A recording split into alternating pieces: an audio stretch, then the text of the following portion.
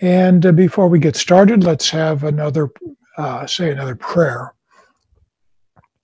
Our Heavenly Father, we are thankful that we are your children and are promised a life in a land where there will be no disasters and where all will be at peace. Help us to be wise so that we can avoid disasters, and if we happen to be in them, we ask for your protection. And be with us as we study in this next hour. In Jesus' name, amen. One of the things I've thought about doing is creating little signs for in the yard or in the window. You see these that say protected by ADT, and you can, there's any number of them that once you have a system in your house that will identify intruders, well, you can put a sign out to warn them. And I want to make little signs that say protected by God and protected by the angels, and put a text there so that if somebody has a flashlight or a Bible on their phone, they can look up the text and see what it says, that the angel of the Lord encamps around about those that fear him and delivers them. And hopefully that would scare them away. I don't have an alarm system in my home, but I do ask God to protect me every day. And we do lock the windows and the doors, so we do take reasonable precautions. I want to talk this hour about disasters, and there are a lot of different terror tactics. Back in the 1970s, there was hijacking of aircrafts, and that has pretty much been eliminated by taking safety precautions.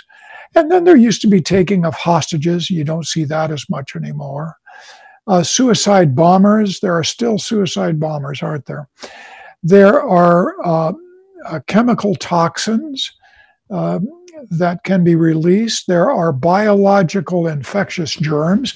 And of course, I think the conspiracy theorists think that this COVID-19 coronavirus pandemic is a biological weapon that escaped from the laboratory.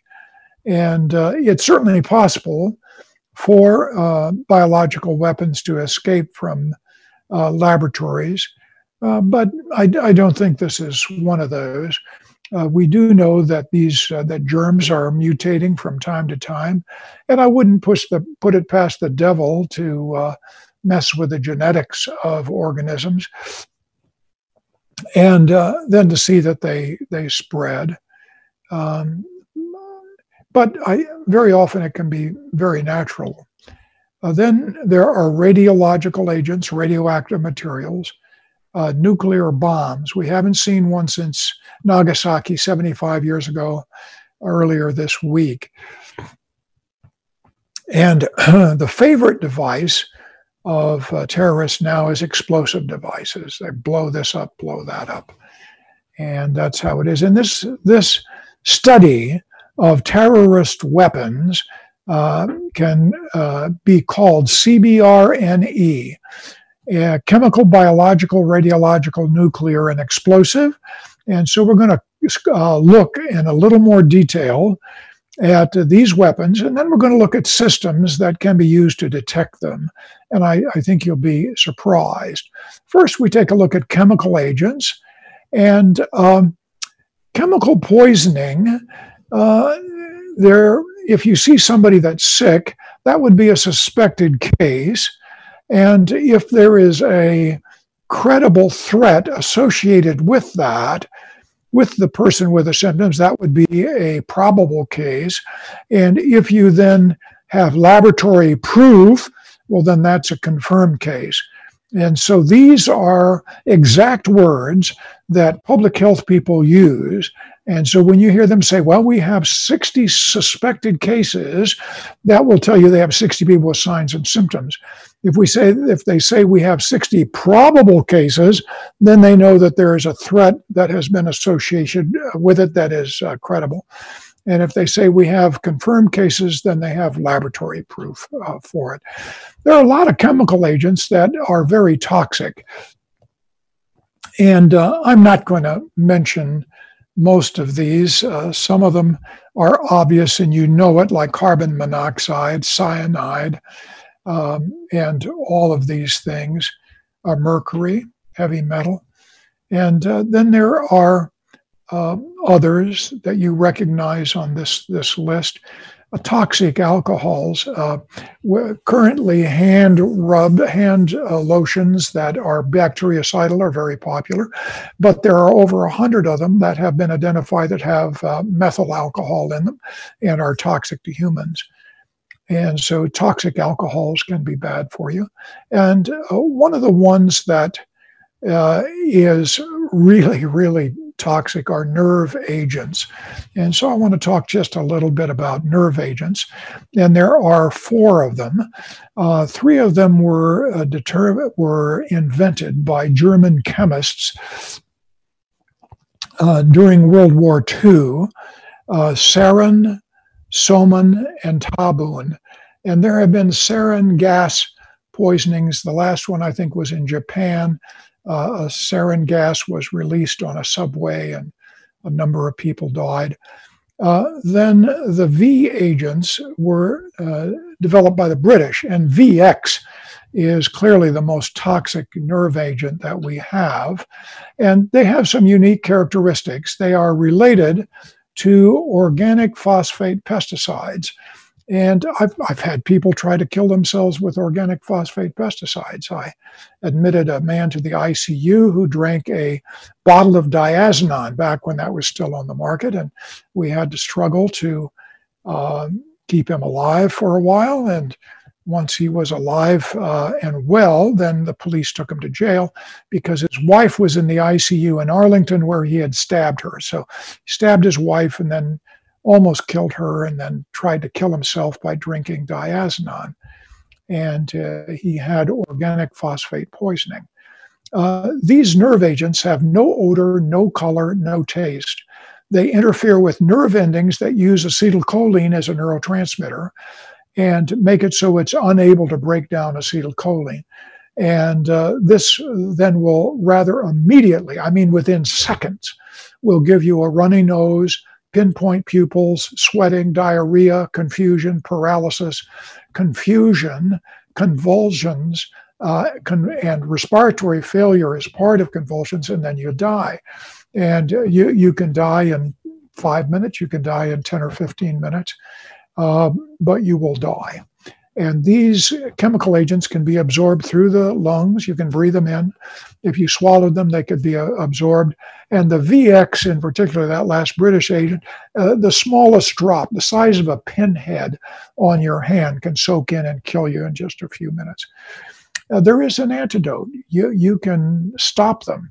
If you can give a person atropine, that blocks acetylcholine nerve endings, and it'll block that poison right off of them, and they'll get better.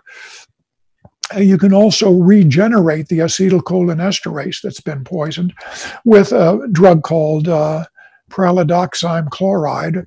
People just call it 2-PAM chloride, or just 2-PAM, and that works to reverse it really well. And if a person is advanced to the point where they have seizures, you give them an injection of Valium and it stops the seizures, gives you a little time till the rest of these things wear off. Now, I can tell you that in every major city, there are stockpiles of these agents. And I can tell you that for every major sporting event, Super Bowls, things like that, these things are located right there in case there should be the release of a poison gas. You've got enough agent to help 10,000 people and have it right at hand. Of course, you don't see it, they don't advertise it, but I can tell you that any large gathering in the United States is protected from nerve gas release with stockpiles of these agents that are mobile and can be moved around and can be used in a moment's notice to save lives of people if there is a release. Then there are biological agents, and the biological agents are germs that kill people. And anthrax is probably one of the main ones.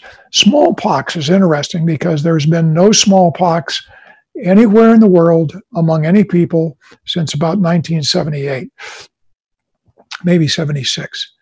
The last case in the United States was 1949, down on the Mexico-Texas border. And smallpox, people that get smallpox, about 30% die, so it has a high mortality rate. You have monkeypox, a little bit like smallpox, not as deadly. The plague is more deadly. Probably 50, 60, 70% of people who get the plague will die. And so it's a dangerous agent. But it's hard to spread. It doesn't weaponize well. The best way to spread the plague, well, tularemia, brucellosis. Tularemia you can get from rabbits. Brucellosis you can get from cattle. Q fever. And then you have the hemorrhagic fevers. Ebola is one of the hemorrhagic fevers, and there are 2 or 3 others as well. I don't know if I say anything about anthrax, but maybe I will while I'm here. Anthrax is especially easy to weaponize because you don't spread the germ, you spread the spores. And the spores can be weaponized. Many years ago, a senator, Tom Daschle from South Dakota, was sent a letter that had some anthrax spores in it. And there was enough anthrax in that envelope to kill 1 million people.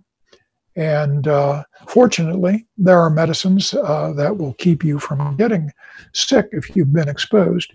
Here are the actual organisms for some of these things: typhoid fever, Salmonella typhosa. And ricin comes from ricin toxin, and you can put that on the end of a knife or a pin and stab somebody and they'll die from it. And nobody will know what it is for about a week. And so about a week after they're dead, they'll figure it out. Staphylococcus enterotoxin B, you can actually get that from a church picnic if they let potato salad sit out, or it sat out for a day or several hours and got to room temperature. Staphylococcus will grow in the potato salad and the mayonnaise and make an enterotoxin. You eat it, you're sick in just an hour or 2 with really bad diarrhea. You can become dehydrated, you can die. Cholera, of course, gives you diarrhea, and everybody dies of dehydration. If you can rehydrate people fast enough, they won't die of cholera. And the plague is caused by Yersinia pestis. And how do you weaponize biological agents? Well, the spores have to be very small, 1 to 5 microns, and any electrostatic charge has to be removed, because if it has a positive or negative charge, it'll stick to surfaces.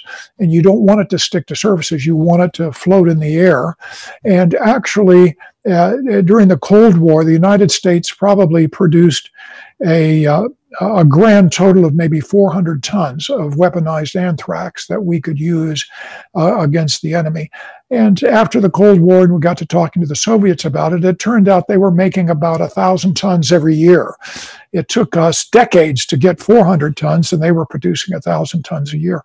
And I think they were produced on Sakhalin Island, and the water level has dropped in that sea, and as a result, it's no longer an island, it's an isthmus, and it's part of the former Soviet Union.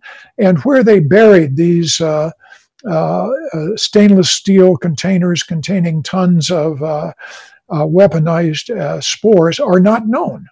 Nobody knows where they're hidden anymore. The records have been lost. And so there are terrorists that are looking for these. You can go to that island, you can culture the toxin right from the soil, but culturing it is one thing, but making a weapon out of the spores is another. And they would really love to find, if terrorists found the spores, they could drive down a freeway with a thing and spray it out the window of a car or a truck, and the wind could blow it all over the city, and you could have millions of people exposed.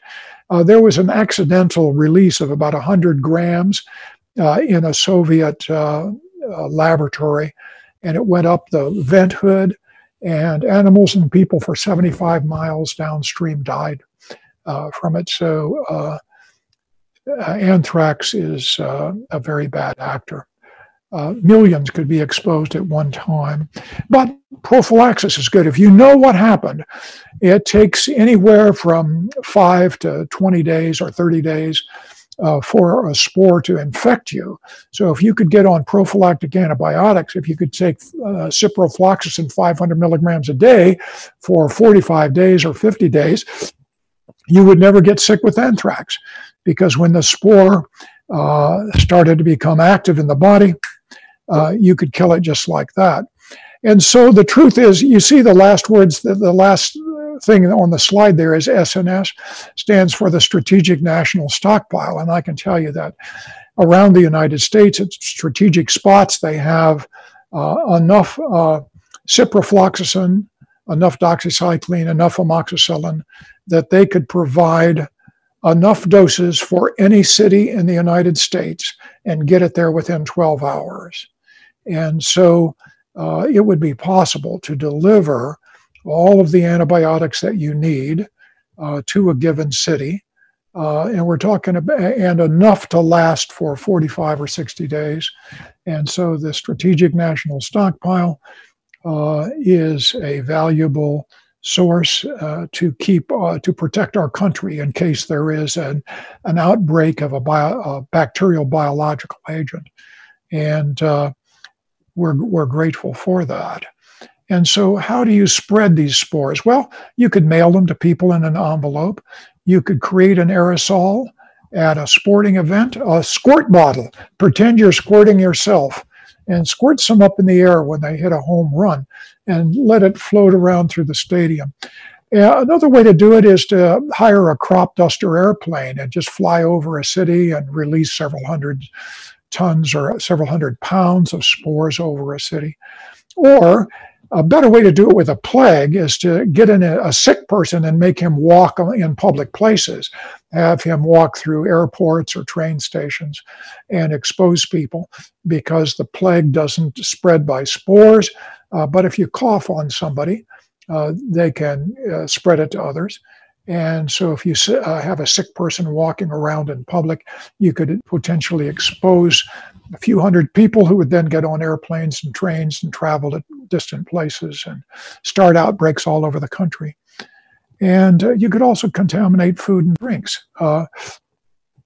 Botulism toxin could be put in the water supply and distributed through a city, and you could kill tens of thousands of people with botulism toxin distributed through the water system. And so what is the defense against that? Well, the defense is early detection. Not necessarily, yes, you want to early detect sick people, but you want to early detect bad things in the environment.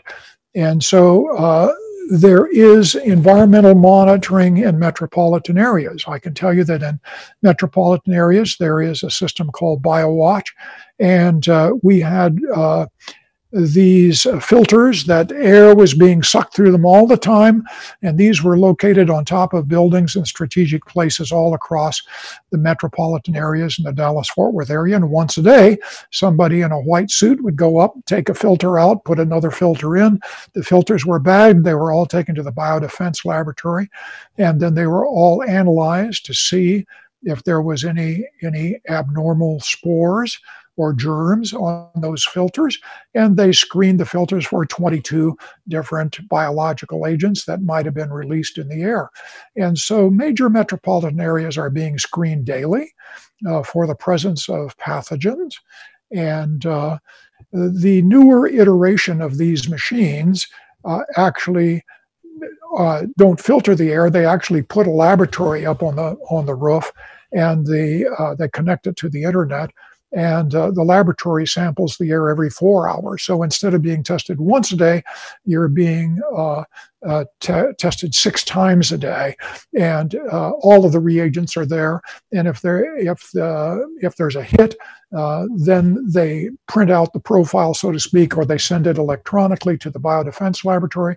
And if they confirm it, then they can go collect an actual sample. But I can tell you that every mail sorting facility has a machine to detect anthrax above the mail sorting machines, because these letters go through there, packages go through there, and they're being squished. And as they're being squished, they puff out any air that's in the envelope. And so if there's any being sent in the mail, they'll be detected.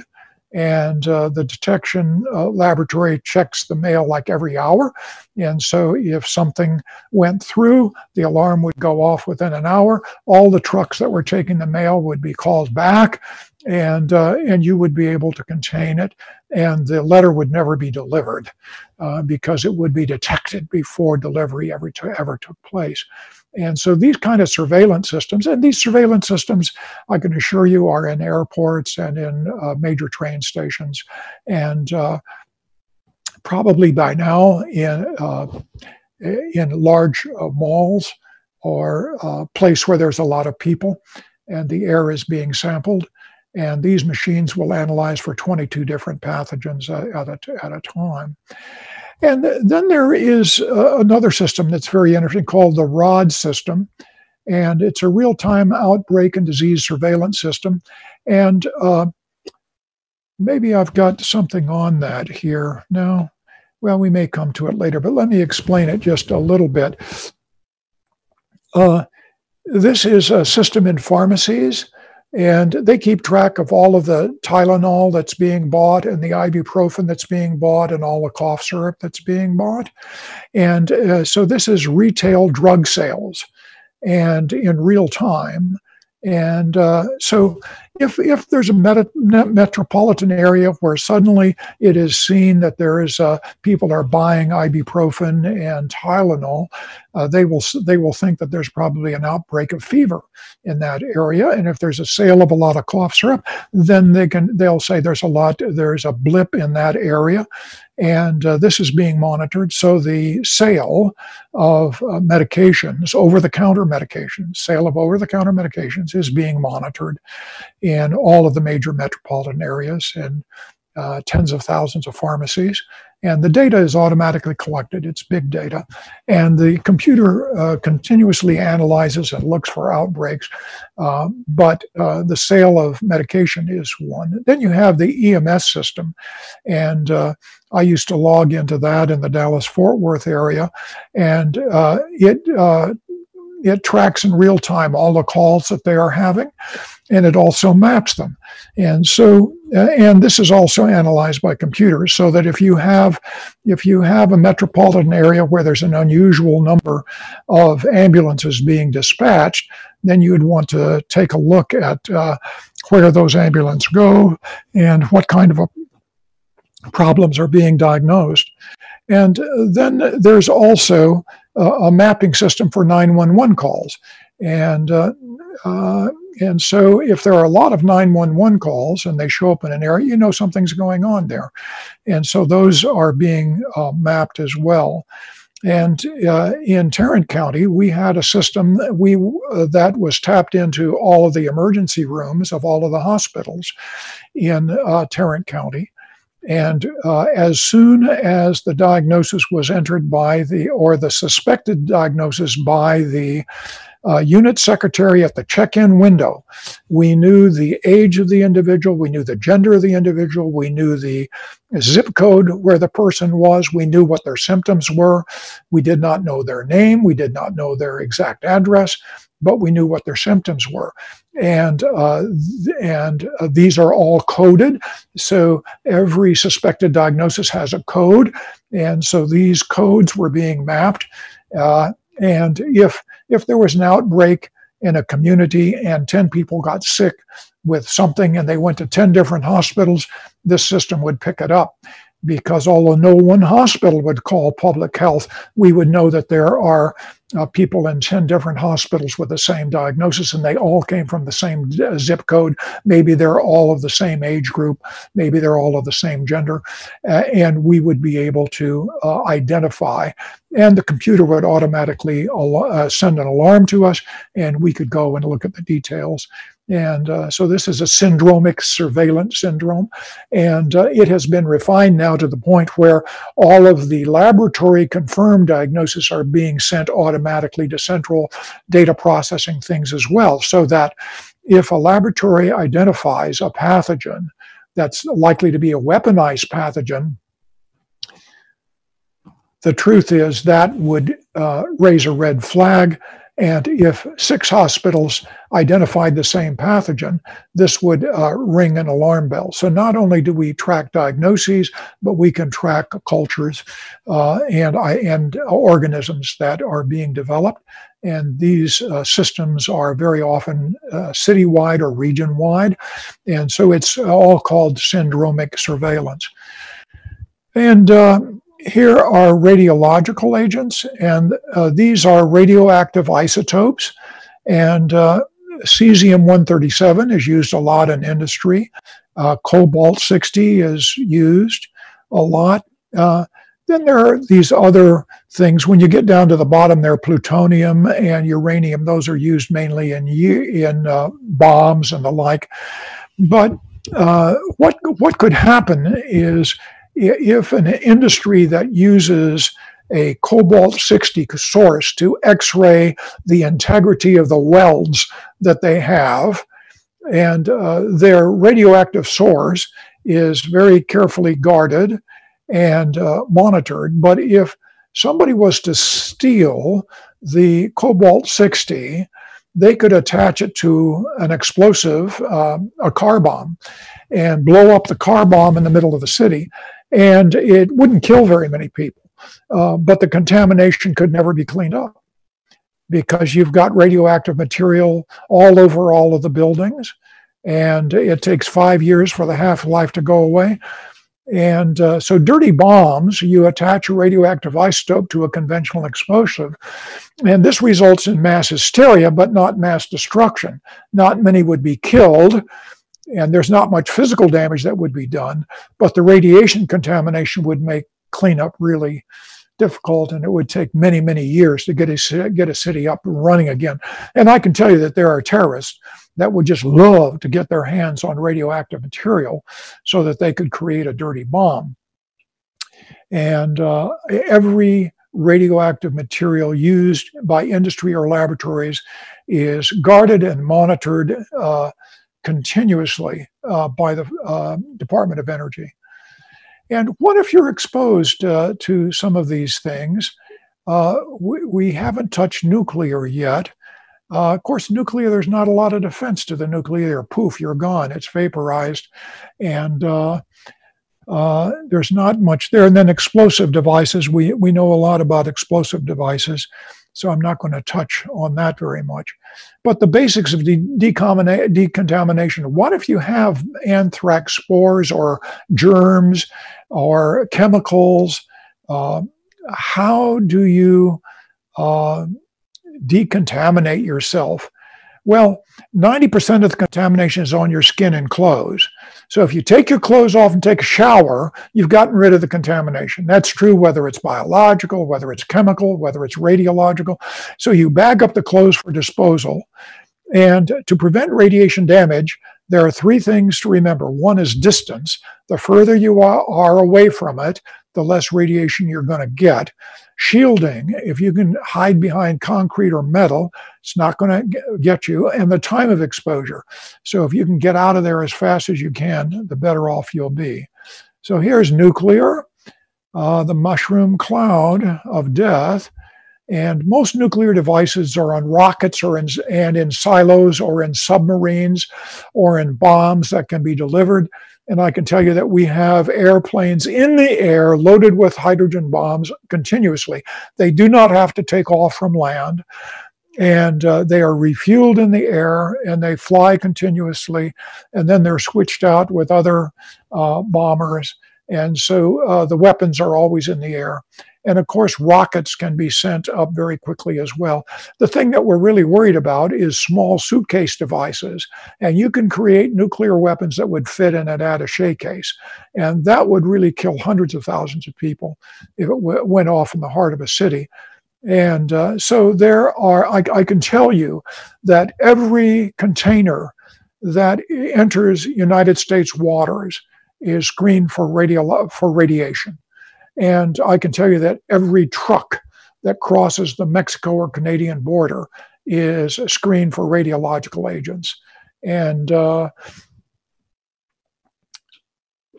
explosives, the most popular weapon of terrorists. And explosives can do some bad damage. And of course, we had that big explosion in Beirut. More than 2,000 tons of ammonium nitrate blew up the city, blew down a bunch of their hospitals. So a lot of people and a lot of pharmacies. So there's a lot of people that can't get their medicines, transplant people that can't get their immune suppressive drugs.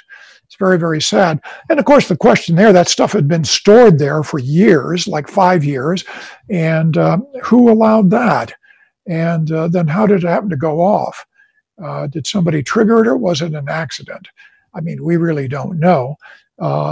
It killed mostly civilians, and Lebanon is not particularly a hot target, you know. So I have a feeling it was probably an accident. And improvised explosive device, planes have been used as bombs, September 11.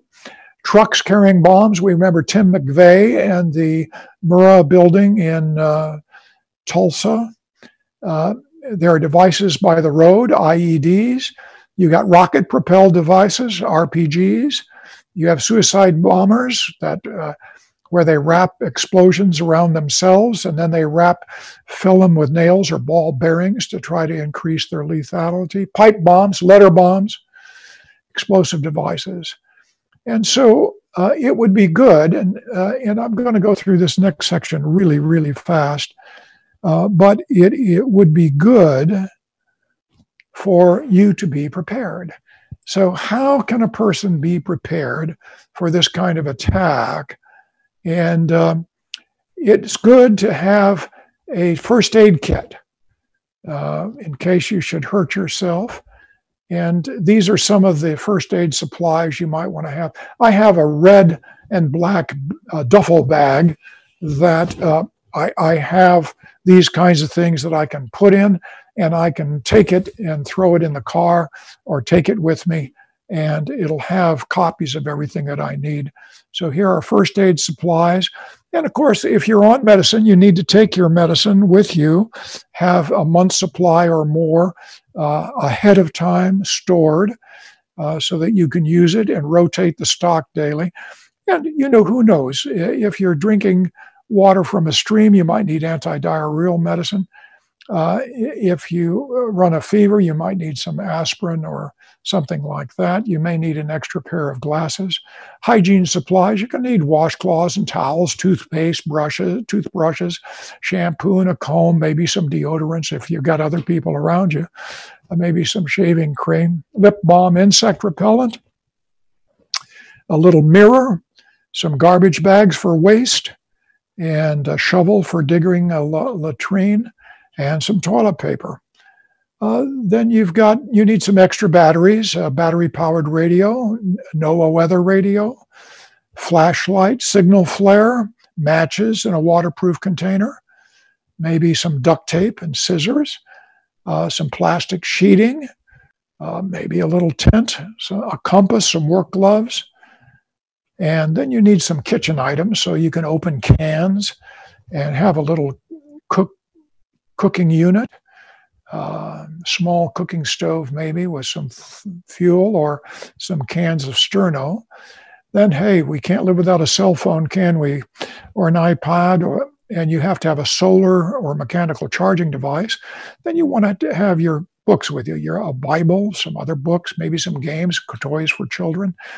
Some water, some ready-to-eat foods would be good. Some documents. You're going to have to be able to prove who you are. You need some cash, need some coins, because credit cards aren't going to work at that point in time, at some point, but take them with you if you got them. Extra set of house and car keys, a copy of your birth certificate, your marriage license, your driver's license, your passport, Social Security cards. Then you need your wills, your deeds, inventory of your household goods, your insurance papers, immunization records, bank and credit card account numbers, any stocks or bonds you might have, emergency contact list, who should they call if they find you at the side of the road, maps to get you here or there in case Google Maps doesn't work at that time, phone numbers, clothes and bedding, couple of changes of clothes, sturdy boots or shoes, rain gear, hat, gloves, extra socks, extra underwear, sunglasses, maybe a blanket, some pillows. Control measures, isolation and quarantine. I don't want to talk about that. These are control measures that a health authority might order. We have isolation orders now from people, and control measures can be applied to individuals or property or geographic area. As health officer, I had the authority to impose these kinds of things on the public. And it's nice to have somebody who's authorized to do that who can't be sued. So the public health authority can do strange things and end up not being sued over them because you've been granted that authority by the state. And if somebody violates the health authority's order, you substantiate that with a court, and then the court will give you a court order to back you up. But in a state, a governor can declare a state of emergency. And notice this, a governor may suspend the provisions of any regulatory statute or orders or rules of any state agency. And so a governor is not bound by law. A governor, in case of emergency, can do virtually and order anything that the governor wants to have happen. And you may want to remember that because we have a constitution.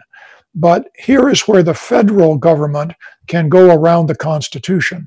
This is a direct quote from the federal government. It says, whenever the director of the Center for Disease Control and Prevention determines that the measures taken by health authorities of any state are insufficient to prevent the spread of any of the communicable diseases from a state to any other state, he or she may take such measures to prevent such spread of the diseases as she determines reasonably necessary.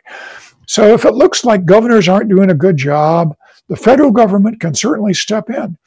And we've seen the president try to do this a little bit to protect federal buildings. You send in federal troops. The state doesn't ask for them. They just show up in federal buildings, and they're doing it because there's a perceived danger to federal facilities. But if the government can take that kind of freedom at the drop of a pandemic, think of what they could do at other times as well. Is there liability? No. There is immunity from civil liability for actions taken without compensation in a disaster at the request of a government agency, if emergency care provided during an emergency, and there's immunity for actions by a state or local officer or volunteer who performs a homeland security activity at the request or under the direction of a government agency. And so they can recruit hundreds and thousands of people to work for them and do what they want them to do in the name of an emergency, and they would have to do it. And the administrative structure has already been decided, and it's called the NIMS, N-I-M-S, and it's the National Incident Management System. And localities practice it with the state practice it with the federal government and with the FBI, and these kinds of things are practiced on a regular basis. And I can tell you that I met several times a month with different agencies to practice these kinds of things. And so after saying all of that, Should we worry about what's going to happen tomorrow? And here is where this is where this may have health evangelism activity rather than just trying to scare you. We don't need to worry about tomorrow. Listen to this from Mrs. White. She says, live the life of faith day by day. Do not become anxious and distressed about the time of trouble and thus have a time of trouble beforehand. Do not keep thinking, I am afraid I shall not stand in the great testing day. You are to live for the present, for this day only. Tomorrow is not yours. Today you are to maintain the victory over self. Today you are to live a life of prayer. Today you are to fight the good fight of faith. Today you are to believe that God blesses you. And as you gain the victory over darkness and unbelief, you will meet the requirements of the Master and will become a blessing to those around you. I think that's what we need to do. We need to practice that every day. The most unconcerned people, no matter what disaster is striking, the most unconcerned should be the health evangelist. Because the truth is, whether we live or die, we're the Lord's. And we need to be careful. We need to be aware of all these things that I've talked about. We need to take precautions, but we don't want to worry about it. This is a motto I had on my desk in my corner office in the health department in Tarrant County and in the city of Fort Worth. And it was about that big. And of course, not your big screen, but it was on an 8.5 by 11, and it was right on my desk.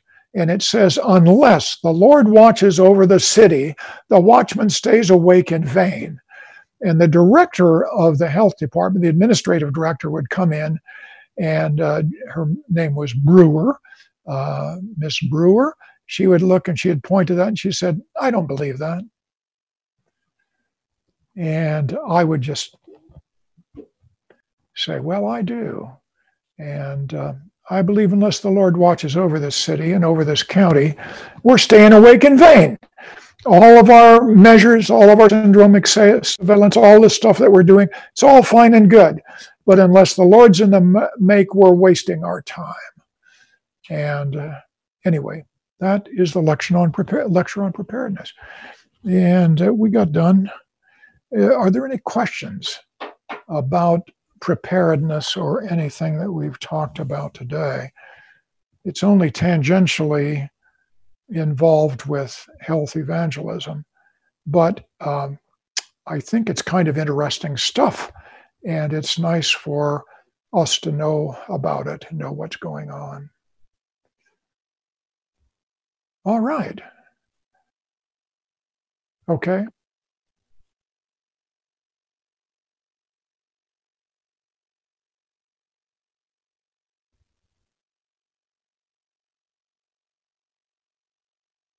Yeah,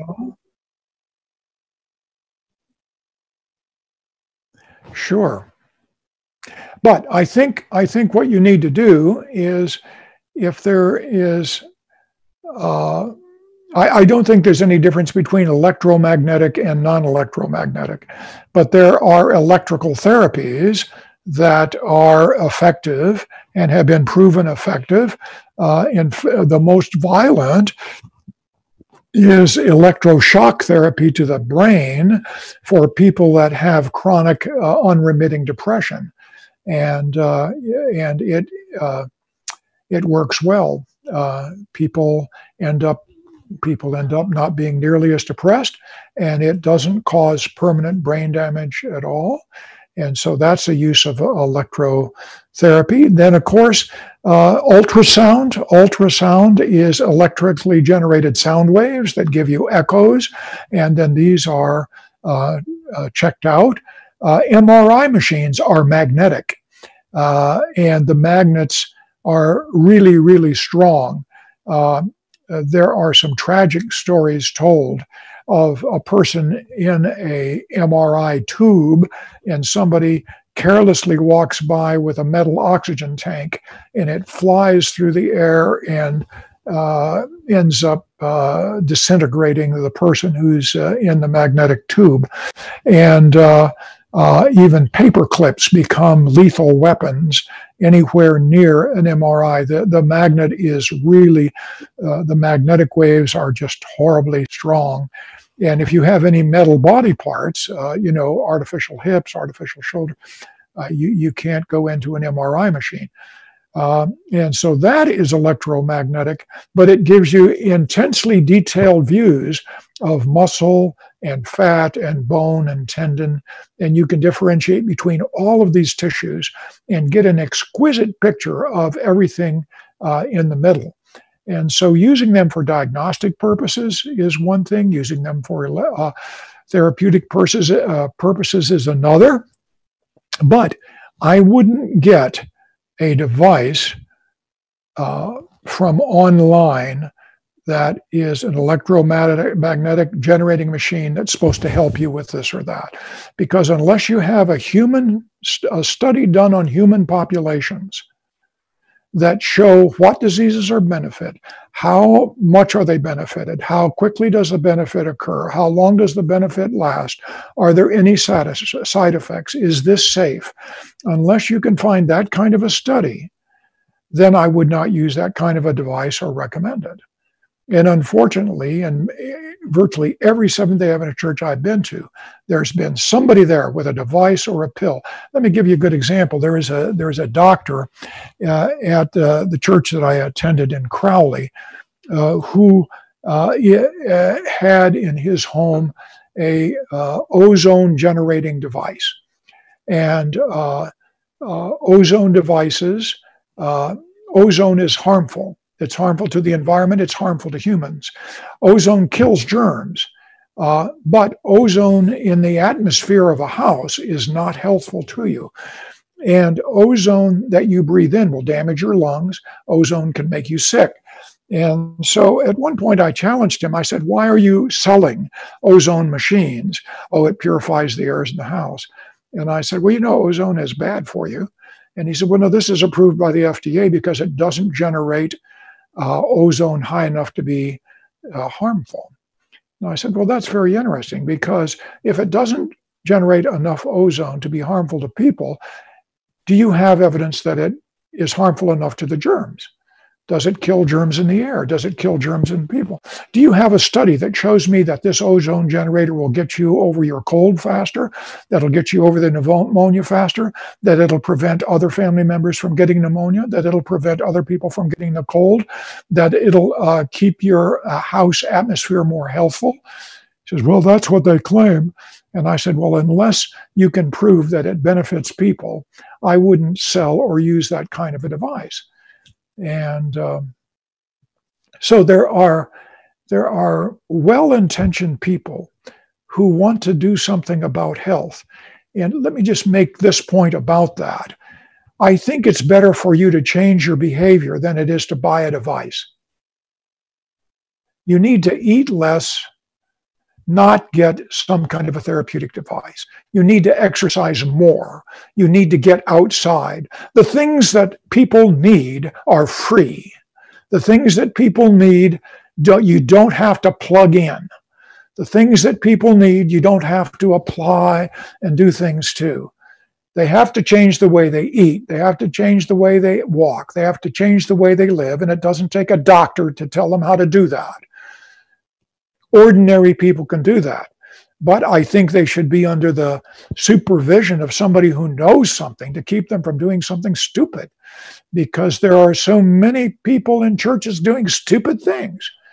And that's why we're having these kinds of classes, so that you'll be educated. And although what you'll do out there is super simple, it's simple stuff with God's help that makes a difference in society. And don't ever look to a pill, a lotion, a potion, a gimmick, or something that you plug in. That stuff is not needed for people to change their behavior.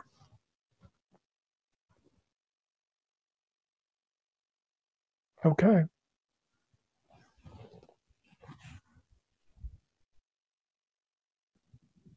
Hello, come up close. I can, I'm fine, thank you.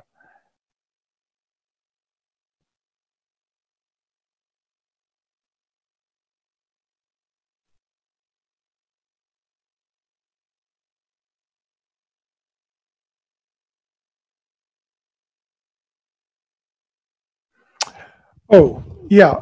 And you may have missed this particular thought, but the thought that I had was that what is their BMI? Because if the BMI is 17, if it's 17.9, if it's greater than that, if it's 18 to 25, you are healthy. And the truth is, skinny people only look skinny because everybody else is fat. And skinny people are actually the healthiest people. Skinny people live the longest. If you lined up 2,500-year-old people, they'd all be skinny. Skinny people live the longest. People that are overweight die sooner. And if a person is concerned about putting on weight, one question I would have that would solve the issue completely would be, have you been this weight consistently and for how long? And if the answer is, oh, I've been this same weight for 5 years, you're in good health. If a person says, I'm underweight and I've been losing weight steadily, we need to look for a parasite.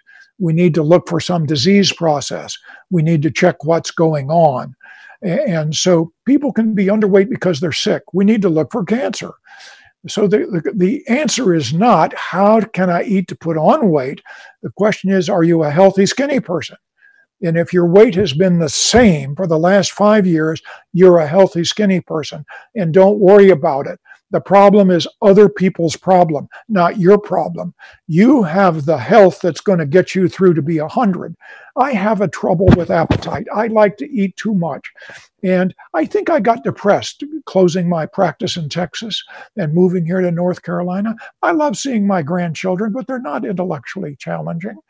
Half the time, I get on my knees and play with cars and trains. They're 4 and 8 years old, and we ride bicycles, and we go to the beach and surf and stuff like that. And so I put on some weight. I got up to 218 pounds. Now I'm 5'5", but 218 is too much. So I've been eating less with God's help. So the other day I got on the scale and I'm down to 194.2. So I've lost, more than 20 pounds, close to 25 pounds. I'd like to lose maybe 10 more. And then, so I got the problem. You don't have the problem. If you've been the same weight for 5 years, God bless you. You're going to live to be 100. I don't want to give you any advice on how to gain weight. You don't need that advice. Okay, sure.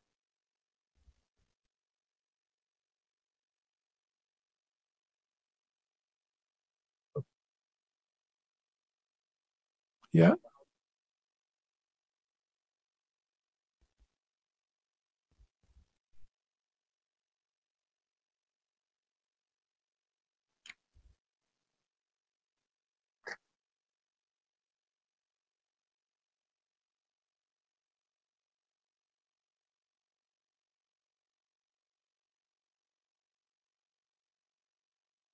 Yeah. Yeah. So if you find it easy to lose weight, you should write a book about that, because there are 10 million, there are 100 million people that would like to know that secret. That's a wonderful secret to have. It's so easy to lose weight. Oh, come on, you make me sick. So let me assure you of this. The more you get used to the American diet, the more weight you'll put on. And as time goes on, as people's metabolism changes as they get older, once you hit 35, you're going to wish you were your age again. Yeah, it changes. Never fight low weight. Low weight's good. Keep it up. All right. Well, it's almost time. There's no more questions. Okay. We've had a good time. Hey, this was our last lecture, and it's been a lot of fun. I hope you learn a lot in the rest of the time that you're there. God bless you, everyone. Let me say a closing benediction. Heavenly Father, we are thankful for these health evangelists who are learning what to do and what not to do. Bless them in their personal lives. Help them to live the health message, and then may they be articulate in sharing it. May they be able to spot error wherever it pops up. May they have your grace so that they can confront those who are wrong with love in their voice. May they lead many people to have victories over bad habits. And may these people all be in heaven as well, because we've shared the good news of salvation with them. And help us throughout the remainder of our lives, that our dedication may grow more ardent, our skill may grow more skillful, and our efficiency in winning souls for the kingdom may abound. So bless us to this end, in Jesus' name. Amen. Yeah. Bye-bye. Going to leave.